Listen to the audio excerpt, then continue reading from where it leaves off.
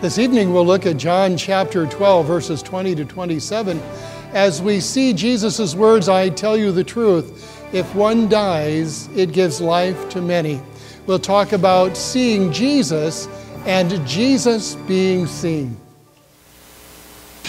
Grace, mercy, and peace be yours today from God our Father and from our Lord and Savior Jesus Christ. Amen. The text today from John chapter 12. Now there were some Greeks among those who went up to worship at the feast. They came to Philip, who was from Bethsaida in Galilee, with a request. "Sir," they said, "we would like to see Jesus." Philip went to tell Andrew. Andrew and Philip in turn told Jesus. Jesus replied, "The hour has come for the Son of Man to be glorified. I tell you the truth. Unless a kernel of wheat falls to the ground and dies, it remains only a single seed. But if it dies, it produces many seeds. The man who loves his life will lose it, while the man who hates his life in this world will keep it for eternal life. Whoever serves me must follow me, and where I am, my servant also will be. My Father will honor the one who serves me. Now my heart is troubled, and what shall I say? Father, save me from this hour? No, it was for this very reason I came to this hour." So far, the text. The city was abuzz. Holy Week was here.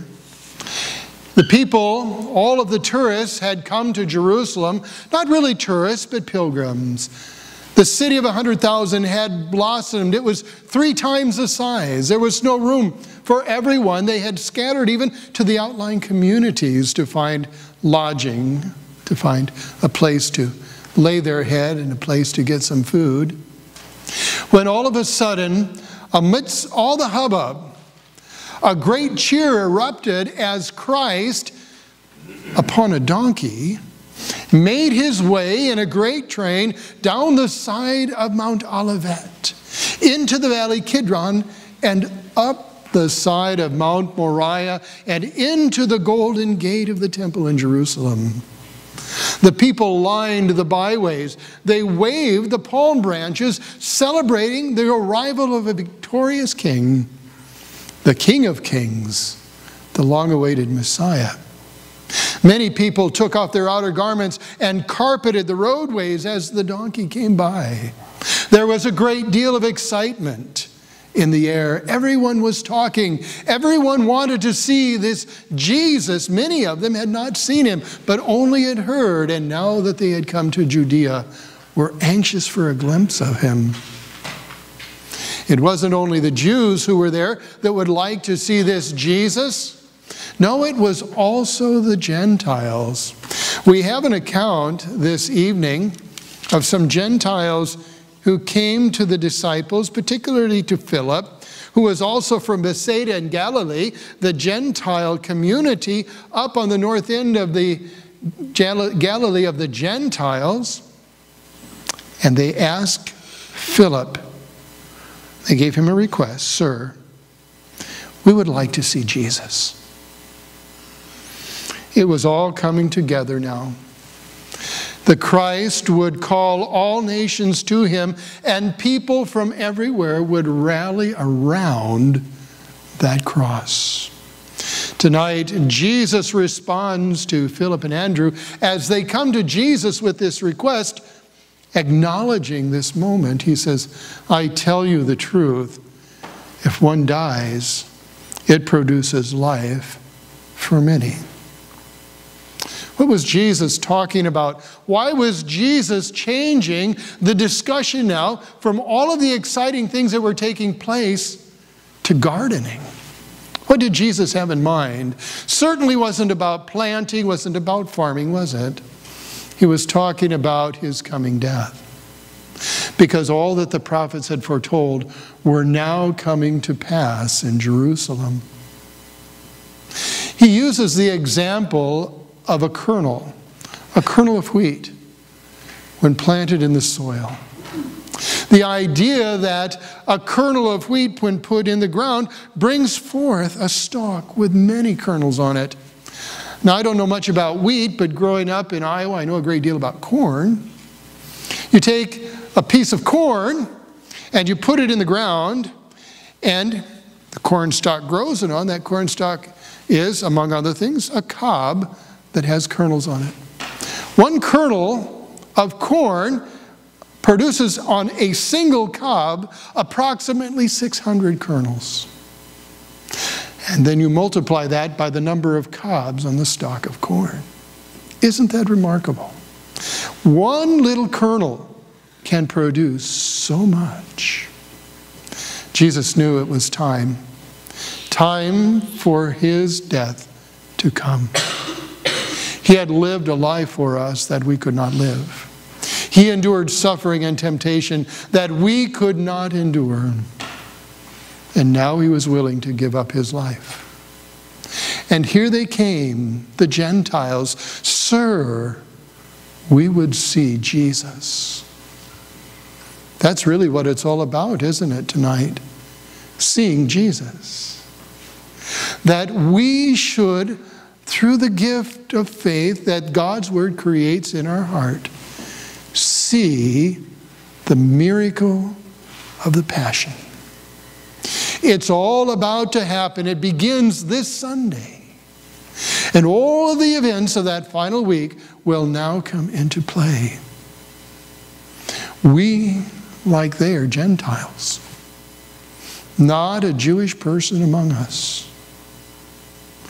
And yet, Christ the Lord opens his arms and welcomes Gentiles. He welcomes the people who were not a people of God to become the people of God through the gift of faith. He welcomes you and me into his kingdom. Not because we deserve it. We certainly don't.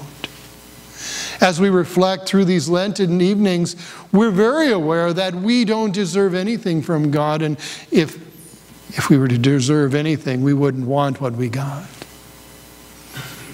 It would mean death and hell, wouldn't it?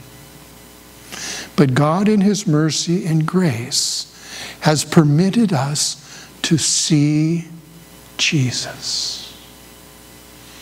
And Jesus wants to be seen. Our dear Lord goes to the cross for you and I, not a secret death, not a hidden away event, but there at the crossroads of Jerusalem and the crossroads of the world for all to see. He will lay down his life for you and me.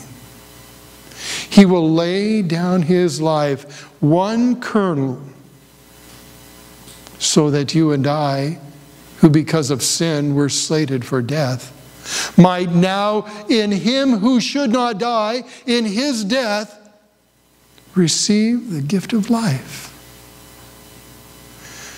Sir, we would see Jesus, and Jesus would see us. As we look at the events now of Palm Sunday unfolding, and hear the familiar hallelujahs and hosannas, and we're reminded once again of all the joy and the festivity of that wonderful day of celebration, the Day of Palms.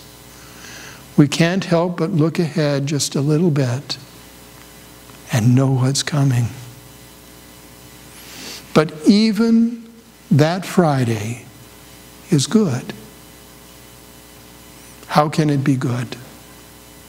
It's good because of what the Lord does for us. It's holy because the Holy One of God laid down his holy, precious blood, his innocent, suffering death for you and for me. As we prepare now on this last Lenten evening to look ahead to Palm Sunday and all of the wonderful excitement that will happen this coming weekend, let's stay mindful of the Passion. Let's stay mindful of the cross. For there we see Jesus. And there, by faith, Jesus is seen. And then, after 3 days, he will be seen again, and we will behold him one day soon with our own eyes. I tell you the truth, unless a kernel of wheat dies, it remains, if one dies, it produces life for many. In Jesus' name, amen. If you'd like to hear more on this or any other topic, please find us on the web at emmanuelnrh.net. Please join us for worship Sunday mornings at 9 a.m., Bible class and Sunday school at 10:30 a.m.